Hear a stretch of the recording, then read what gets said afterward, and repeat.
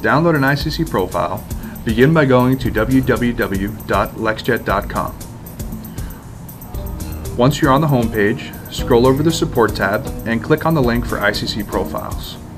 Today, I need a profile for the Epson Stylus Pro 9900, so I will click on the Epson Printers folder, then the Epson 9900 folder, then Drivers,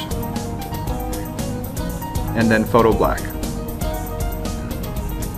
Next, from the list of profiles, I'll select the one that I need, in this case, the profile for the Sunset E Satin, and download that profile.